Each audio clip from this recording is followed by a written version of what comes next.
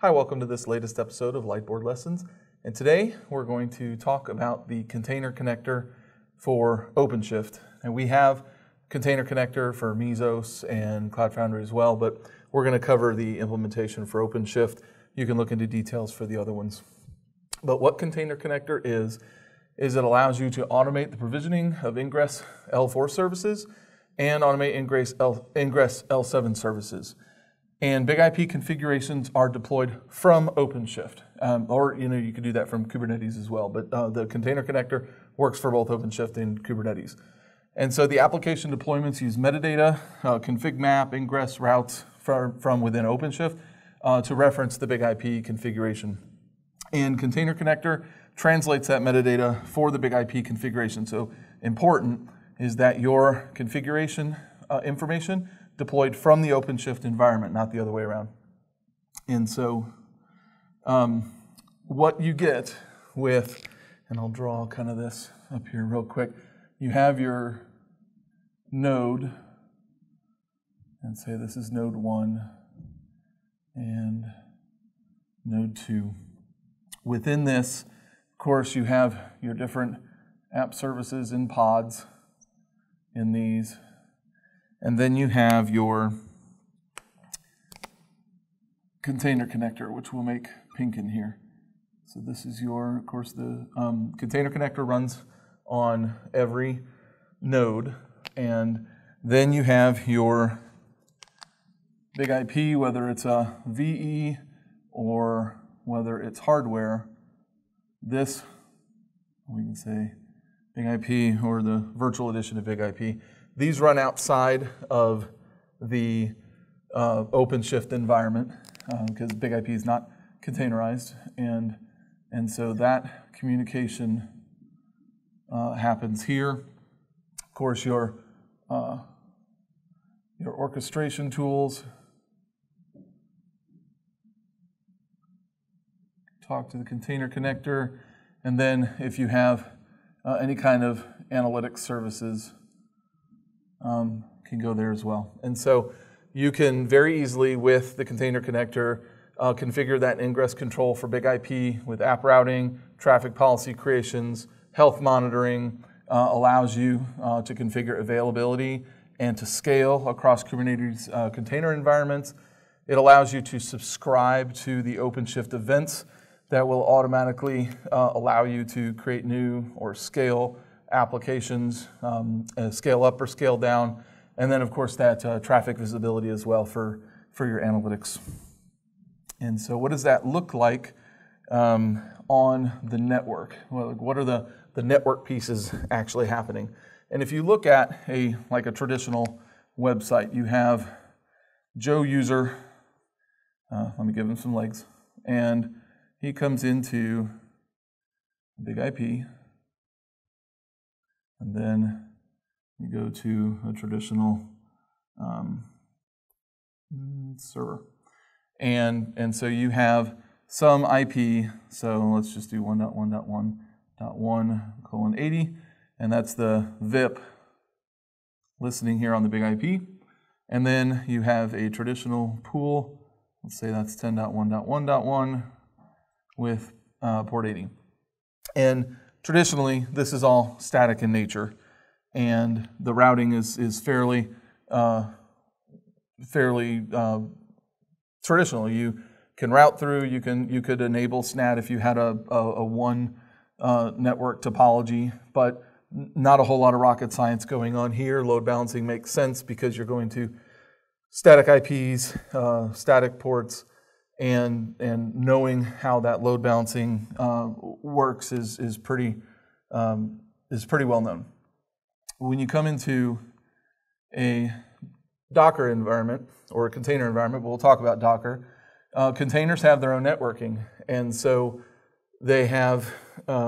Let's talk about like built-in Docker first, and the way that you would use this with Kubernetes is with node port. And so let's assume the client side is already over there.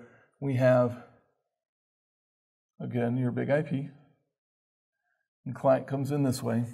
And you're going to go to one of two nodes and say this one is x.x.x.100, port is 33,001, and say this is x.x.x.101, and also 33,001. And you are load balancing here to the kube proxy. So kpxy, that is not very visible. I'll make it a little better here. Not much better. But you're load balancing there to the kube proxy. You're not load balancing to your actual node or your actual pods. And so if I have a pod on this one and a pod here, when that request comes in here, this kube proxy is going to load balance that. And when that request comes down here, it's going to load balance that. So when you use, and this is node port configuration, when you use this, you lose the visibility of your backend environment. You're shifting your load balancing, some of your load balancing decision making to kube proxy rather than keeping it where you have, or maybe where you want all your visibility. So your persistence, your visibility, your point of control for load balancing, not all of it shifts, but enough of it shifts to where you don't really have a clear picture here of what's going on with your distribution. And so it's an option if you don't have any SDN, because there's no requirement for SDN with this, but you do lose that persistence in backend. And so with this configuration, Big IP is outside of your Kubernetes cluster environment. So if we were to draw a box around where OpenShift and Kubernetes lives in this, Big IP is outside of that. The Big IP controller, however, exists inside. And so like we drew up over here, you have your container connector is sitting in here. And so any kind of distribution of these node ports is still going to come back to Big IP. And that rest, of course, you have your Kubernetes master sitting over here in the cluster somewhere. So your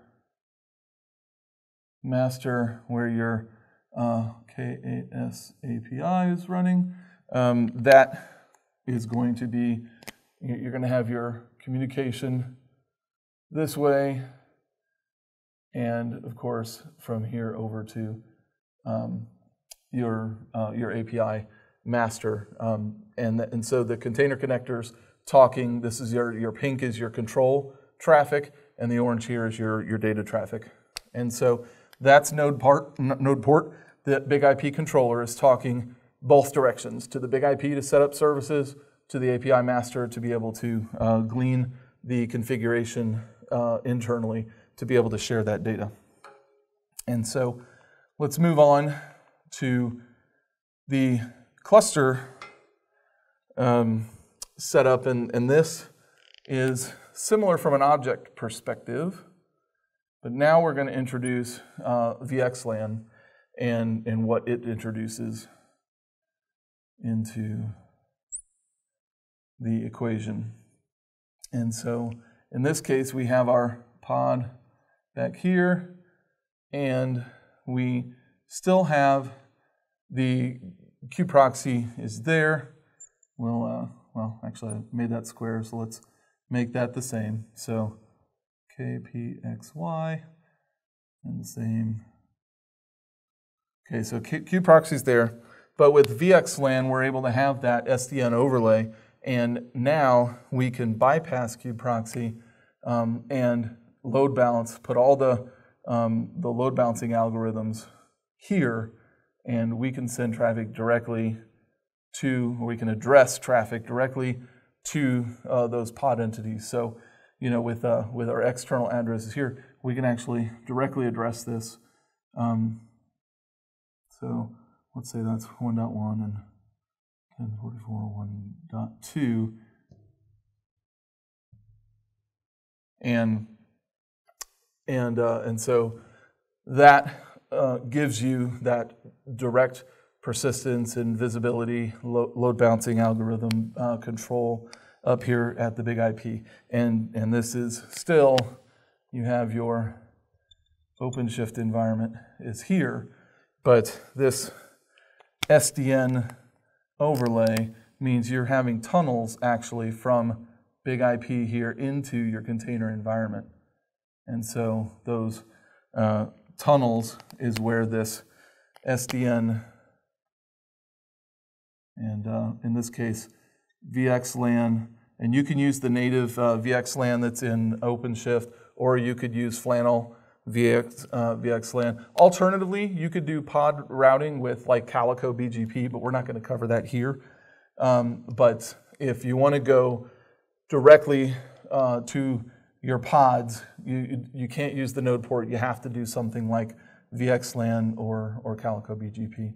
And of course, your API control is the same in this environment or this environment. You have your container connector. Should write that CC in there. You have your container connector in there, and that's your API traffic between all these services coming back up here to master.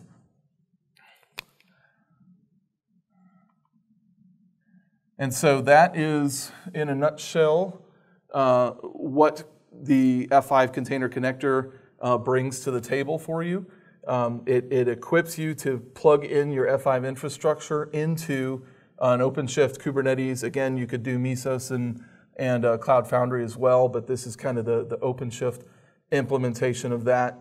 And all of this works very well. It's very simple, actually. I did a lab when I was at Agility a couple weeks ago, and it's just amazing how click of a button and the event that hits on the OpenShift wire immediately built out a big IP configuration for me, and a scale 10 instantly brought up another 8 pods for me and auto-configured it into my big IP. So it's great if you want to play around with it. There's labs out there to do that on Cloud Docs, and I highly suggest you go dig in, learn more about this stuff. And if you have any questions for us, drop them in the comments. If you like this video, click subscribe up in the corner, and we'll see you out there in the community.